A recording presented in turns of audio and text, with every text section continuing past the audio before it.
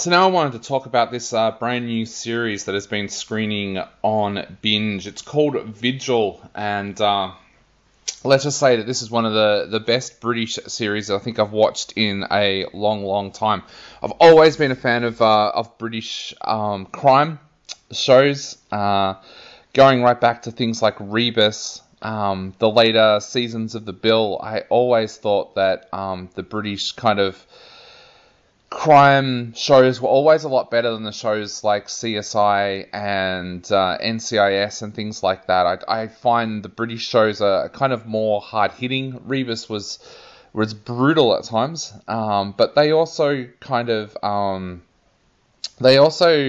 don't follow the same formula. One of the things I've never liked about shows like CSI is that formula that they all stick to, where it's like at this time, at this minute of the show, we're going to find another clue. And you can just tell that they're written to a formula when the screenwriters sit down to write them.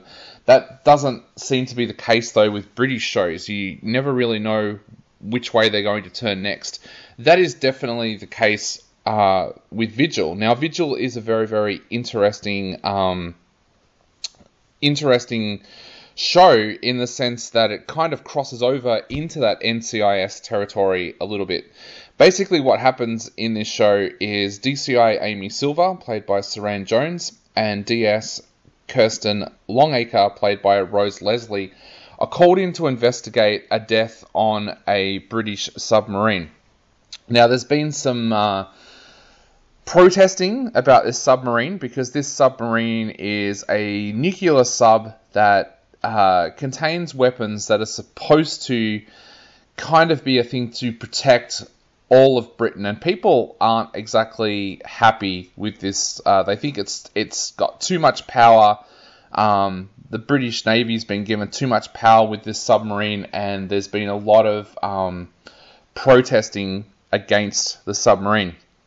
So when there's a death on board, a lot of people suddenly get very, very interested. Now, these two police officers are given the task of investigating what has happened, but to their surprise, they are told, no, the submarine can't dock.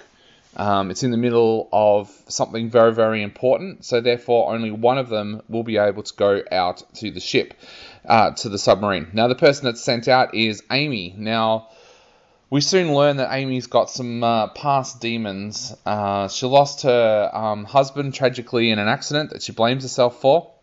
But we find out very, very soon after she gets on board the submarine that she's also got mental health issues. Now, while she's investigating what's happening on the submarine and coming up with headbutts all the way, especially from the ship's commander, Neil Newsom, played by Patterson Joseph, who makes it very, very clear that she is not wanted on board Vigil, the submarine. Now, meanwhile, her partner, and I say partner as in both police partner and ex-partner from a romantic sense, Kirsten is left to investigate what has happened on shore. Now, she very quickly starts to uncover some very, very disturbing things, which may indicate that foreign spies are involved with what has happened on board Vigil. The two stories playing out together, now they could have got in the way of each other, but they don't, and I think that's absolutely fantastic.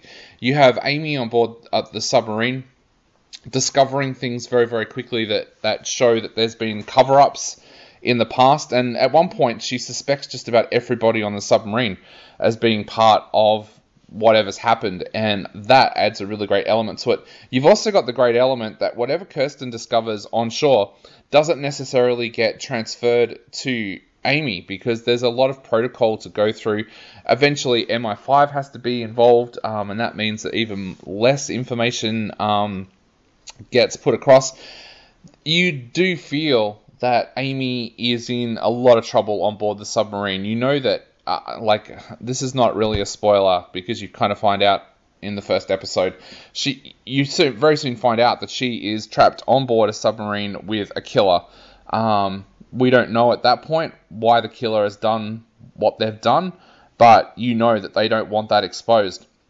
they don't want to be exposed, so her life is in danger, and we then learn that also Kirsten's life is in danger as well on shore.